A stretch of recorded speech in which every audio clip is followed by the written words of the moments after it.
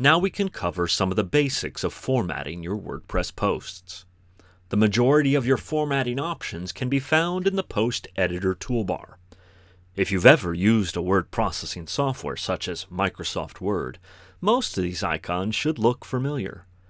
In the first row of the toolbar, we have the option to bold, italicize, or strike through text.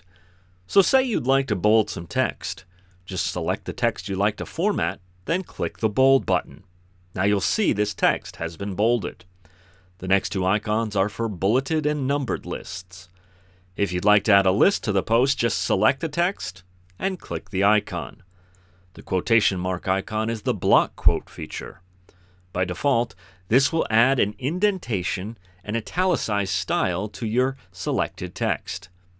Next are the alignment options. You can choose to align left, center, or align right.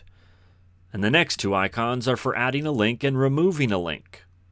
Finally, the next icon is the Insert More tag. This will change how much text your blog page will display before the, quote, Read More link appears. If you'd prefer to write your post in a distraction-free mode, click the icon on the right. This will take you to a full-screen writing mode, similar to using a word processing software. To exit out of this mode, we'll click Exit Full Screen. If we click the toggle toolbar, another line of formatting options will be revealed.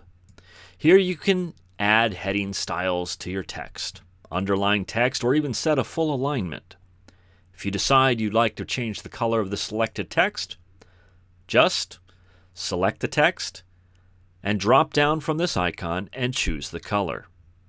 The next two icons are for pasting text, either as plain text or from cleaning up formatting that might be brought over from a non-web focused word processor like Microsoft Word. There are additional icons like inserting symbols, adjusting the indentation level, and an undo and redo button, along with a helpful keyboard shortcut list. And if you're ever stuck using your formatting icons, you can simply hover over the icons to see the name and its function.